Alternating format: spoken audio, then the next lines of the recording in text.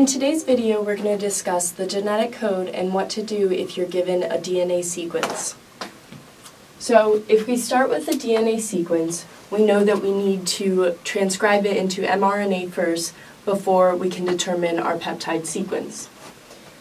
So we have a DNA sequence here from 5' to 3'.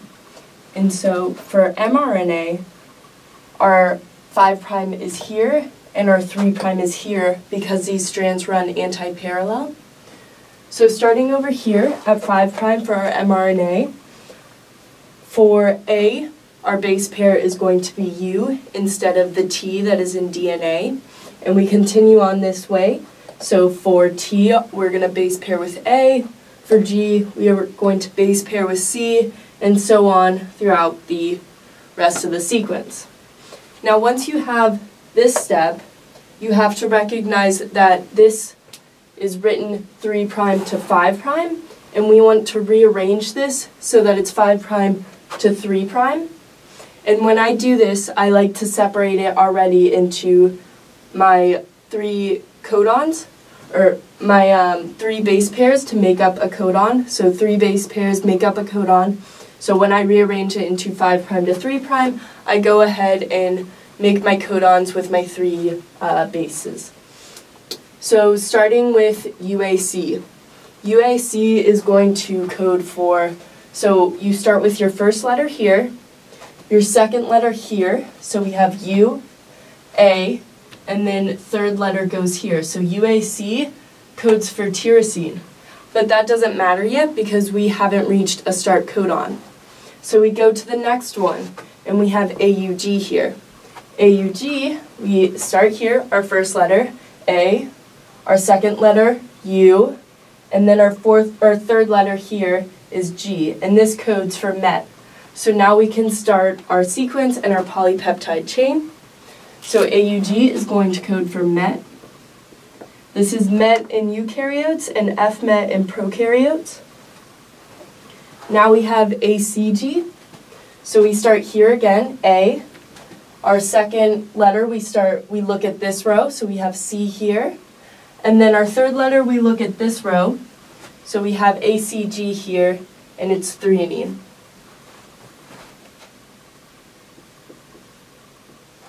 Okay, moving on, we have G. So start here, G. Then we have A, go down here. And then we have G again as our third letter. And so we have glutamate as our peptide. CUU, so we start here, C. Then we go here for U, our second letter. And then here for our third letter, this U again. So CUU right here codes for leucine.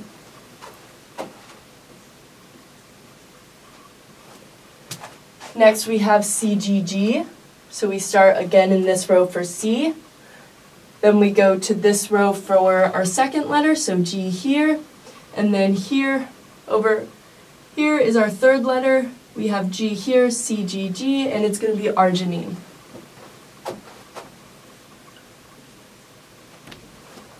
Okay, AGC, so we have A, we have G, so we're here, and then C right here, so AGC is going to code for serine.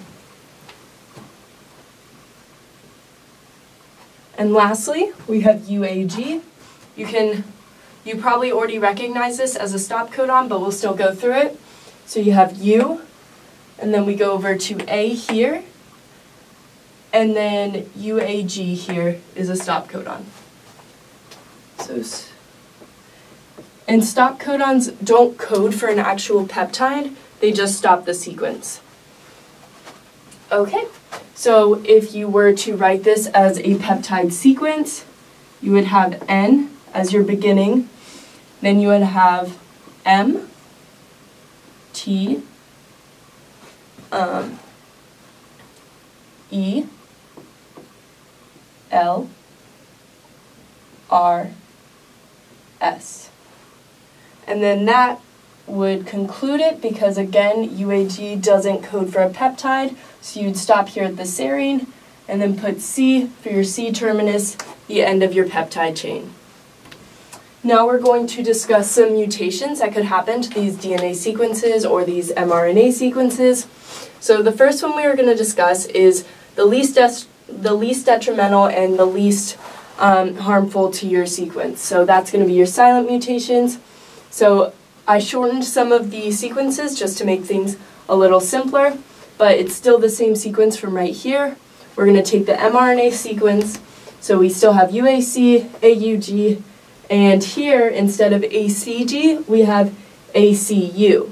So we mutated this G to a U, but then if we look here, we go ACU, we see ACU codes for threonine. And our original one, ACG, also codes for threonine.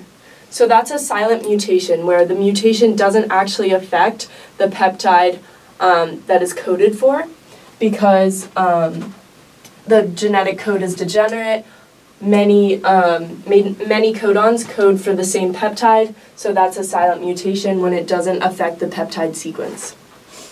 Now we're moving on to our missense mutations. So here again the same sequence, and then we get to GAC, which matches up with GAG. So this G was mutated to a C. And so now when we go here, we have G, A, and then C. Now we have an aspartate. Originally we had a glutamate with our GAG. When it was mutated to GAC, now we have aspartate. So that is a missense mutation when only one peptide is changed. And now on to the more detrimental mutations. So those are going to be your nonsense mutations and your frame shift mutations. So moving on to our nonsense mutations.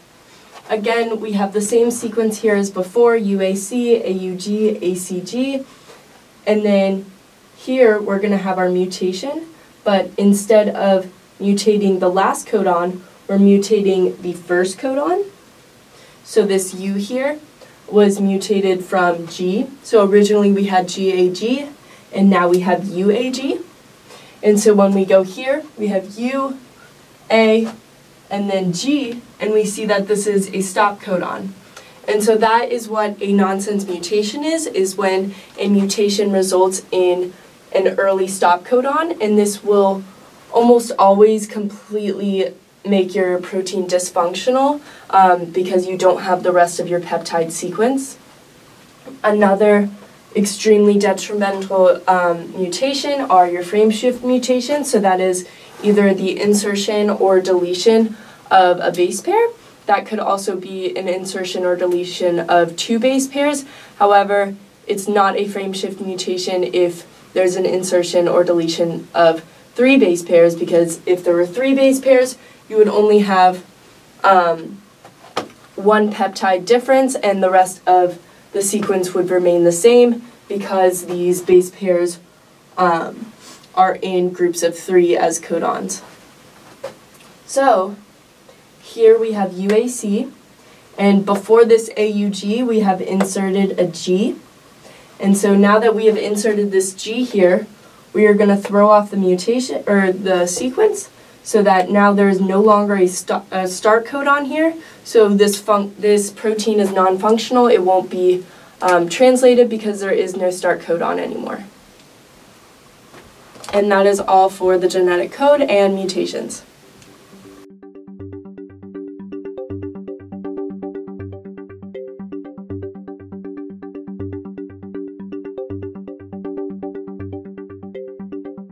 The Teaching Center, UF's Learning Resource Center.